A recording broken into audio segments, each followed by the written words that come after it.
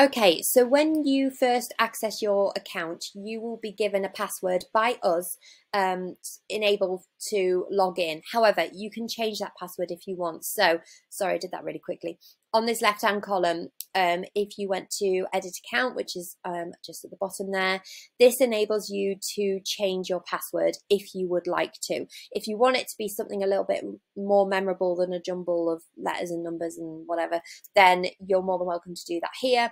And then obviously you can just confirm your name and email here. So this is where all communications are going to go from us.